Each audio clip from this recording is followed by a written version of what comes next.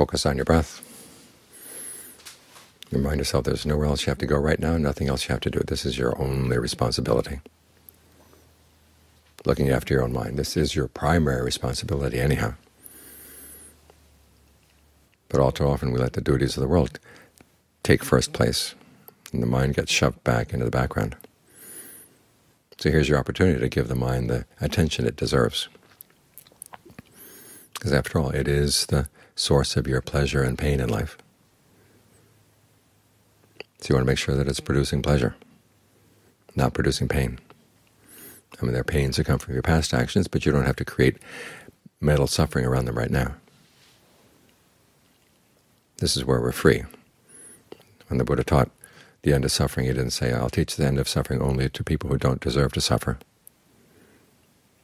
No matter how much you've done in the past to create unskillful actions, you don't have to suffer from them. That's the message. So find a sense of well-being in the present. There is some place in the body that can be pleasant. If every part of the body were in pain right now, you'd die. So there's some pleasure right here. Make the most of it. As for the pains, use those as objects of things you want to understand. Why does physical pain lead to mental suffering? And when the mind thinks thoughts that would make it suffer, why does it latch onto them?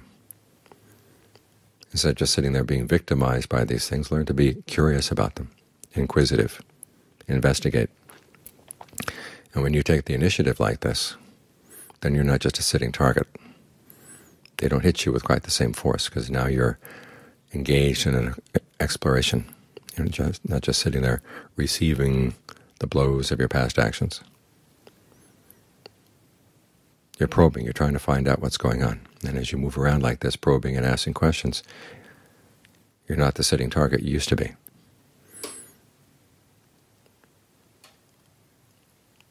So in this way you take a more active approach to the present moment, because after all you are shaping a lot of the present moment from your present intentions. So just be very clear about what those intentions are.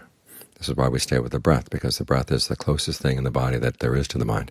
It's the most responsive to the mind. Well, there's a little change in the mind, and the breath will change immediately. But the influence can work the other way around as well. Calm the breath, soothe the breath. The mind gets soothed as well. That's a better position to take on the initiative in a skillful way, because that is a foundation of strength, a foundation of well-being on which it can rest, on which it can base its inquiry.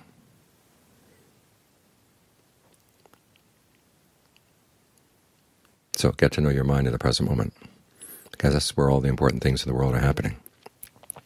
You look at the Internet, you look on TV, you listen to the media, and it's all something someone else is doing right now. That's what they say is important. But you have to remember that the shape of your mind, the state of your mind, is something that will survive even this body, your experience of this world. So the mind is more important than the world around you.